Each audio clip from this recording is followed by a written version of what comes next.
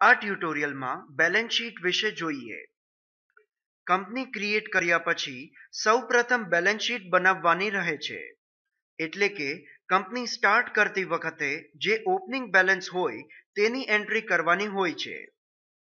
તેના માટે સૌપ્રથમ લેજર એટલે કે ખાતાવાહી ક્રિએટ કરીએ. લેજર ક્રિએટ કરવા માટે સૌપ્રથમ મેઇન મેન્યુમાં અકાઉન્ટ ઇન્ફો સિલેક્ટ કરી લેજર સિલેક્ટ કરતા ત્રણ ઓપ્શન્સ ક્રિએટ, ડિસ્પ્લે અને ઓલ્ટર જોવા મળે છે. ક્રિએટની મદદથી લેજર ક્રિએટ થશે. ડિસ્પ્લેથી બનેલા લેજરને જોઈ શકાય છે અને ઓલ્ટરની મદદથી લેજરમાં ચેન્જ કરી શકાય છે. ક્રિએટ પર એન્ટર કરતા લેજર ક્રિએશનની વિન્ડો ઓપન થશે. અહીં સેમ્પલ માટેની બેલેન્સ શીટ બનાવેલી છે જેમાં અલગ અલગ લેજર આપેલા છે. તો આ પ્રમાણે લેજરની એન્ટ્રી ટેલીમાં કરીએ. પહેલું લેજર કેપિટલ અકાઉન્ટ ઓફ રાજ જેની ઓપનિંગ બેલેન્સ 50,000 રૂપિયા છે. અહીં લેજરનું નામ લખીએ. એલિયસમાં શોર્ટ નેમ આપી શકાય છે. વાઉચર એન્ટ્રી કરતી વખતે શોર્ટ નેમ ટાઈપ કરતા ફૂલ નેમ લખાઈ જશે. તો તેના માટે એલિયસનો યુઝ થાય છે. એલિયસની જગ્યા ખાલી પણ રાખી શકાય છે. ત્યારબાદ અંડર આપેલું છે. ટેલીમાં અનેક ગ્રુપ આપેલા છે જેનું લિસ્ટ અહીં દેખાય છે. અહીં આ લેજર કયા ગ્રુપમાં આવે છે તે નક્કી કરવાનું છે. જો ખોટું ગ્રુપ સિલેક્ટ કરવામાં આવશે તો ટેલીમાં દરેક જગ્યા પર આ લેજરની ખોટી એન્ટ્રી થશે અને બેલેન્સ ખોટી દેખાશે. એવું ન થાય તેના માટે દરેક લેજરને યોગ્ય ગ્રુપની અંડરમાં રાખવું જરૂરી છે. અહીં આ લેજર કેપિટલ અકાઉન્ટમાં છે તો અહીં કેપિટલ અકાઉન્ટ સિલેક્ટ રાખી એન્ટર પ્રેસ કરવું. ત્યારબાદ બીજા ઓપ્શન્સ આપ્યા છે તેમાં જરૂરિયાત મુજબ ફેરફાર કરી અથવા તેને બ્લેન્ક રાખી એન્ટર પ્રેસ કરી આગળ વધીએ. અહીં મેલિંગ એડ્રેસ અને ટેક્સ્ટ ઇન્ફોર્મેશન જો હોય તો તે લખી અથવા બ્લેન્ક રાખી એન્ટર પ્રેસ કરીએ. ઓપનિંગ બેલેન્સમાં લેજરની જે ઓપનિંગ બેલેન્સ હોય તે એન્ટર કરવાની હોય છે. અહીં 50,000 લખીએ અને એક્સેપ્ટ કરીએ. હવે બીજો લેજર કેપિટલ અકાઉન્ટ છે તો તેને સેમ પ્રોસિજરથી બનાવીએ.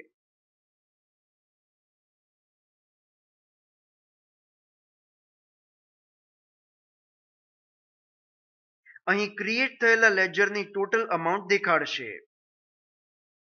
ત્યારબાદ લોન ફ્રોમ XYZ નું અકાઉન્ટ બનાવીએ. નામ લખીએ.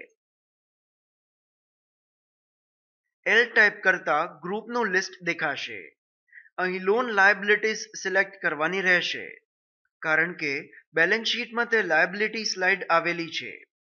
હવે એન્ટર પ્રેસ કરી એક્સેપ્ટ કરતા તે લેજર ક્રિએટ થઈ જશે. ત્યાર પછીના લેજરનું નામ લખીએ. આ લેજર લેણદારનું હોવાથી ગ્રુપમાં સન્ડ્રી ક્રેડિટર્સ સિલેક્ટ કરીએ.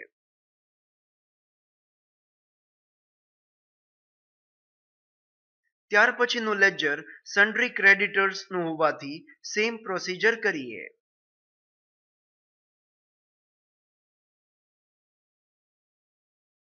હવે એસેટ્સ સાઇડના લેજરની એન્ટ્રી કરીએ.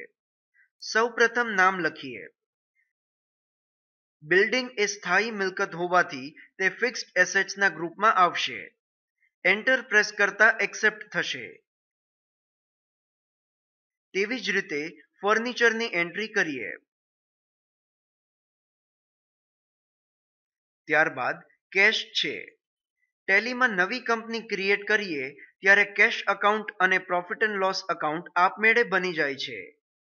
અહીં પેજ અપ કી પ્રેસ કરતા અગાઉ બનેલા લેજરને અહીંથી જ જોઈ શકાય છે.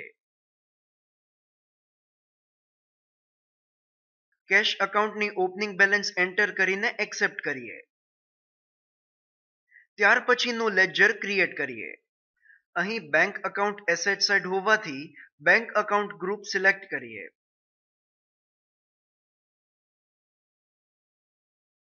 ત્યાર પછીનું લેજર એસેટ સાઇડ છે. તે પેઢીનું નામ હોવાથી તે દેવાદાર થશે. તેથી સન્ડ્રી ડેટર્સના ગ્રુપમાં આવશે. આ રીતે બંને એન્ટ્રી કરી લઈએ.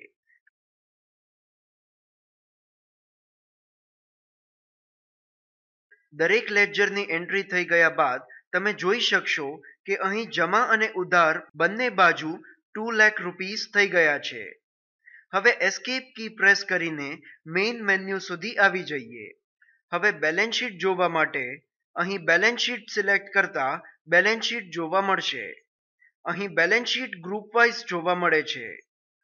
તેને ડિટેલથી જોવા માટેની શોર્ટકટ કી Alt+F1 પ્રેસ કરતા ડિટેલ્ડ વ્યૂ જોવા મળશે અને એસ્કેપ કી પ્રેસ કરીને મેઇન મેન્યુ પર આવી શકાય છે. ડેબિટ અને ક્રેડિટના રૂલ્સ વિશે જોઈએ.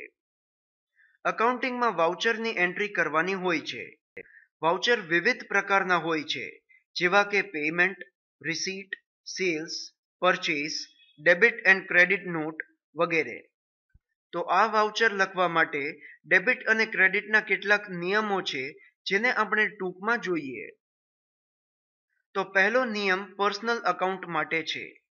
Debit the receiver and credit the giver, એટલે કે લેનાર વ્યક્તિ ખાતે ઉધાર કરો અને આપનાર વ્યક્તિ ખાતે જમા કરો. બીજો નિયમ રિયલ અકાઉન્ટ માટેનો છે. Debit vote comes in and credit vote goes out, એટલે કે જે આવે તે વસ્તુને ઉધાર કરો અને જાય તે વસ્તુને જમા કરો. એટલે કે કેશ કે સ્ટોક વગેરે આવે તો ઉધાર અને જાય તો જમા. ત્રીજો નિયમ નોમિનલ અકાઉન્ટ માટેનો છે. Debit all losses and expenses અને ક્રેડિટ ઓલ ગેઇન્સ એન્ડ ઇન્કમ્સ, એટલે કે દરેક નુકસાન અને ખર્ચને ઉદ્ધાર કરો અને દરેક નફો અને આવકને જમા કરો. તો આ જમા અને ઉધારના નિયમ છે. તમે કોઈ પણ વાઉચર બનાવો ત્યારે આ નિયમ ધ્યાનમાં રાખવા.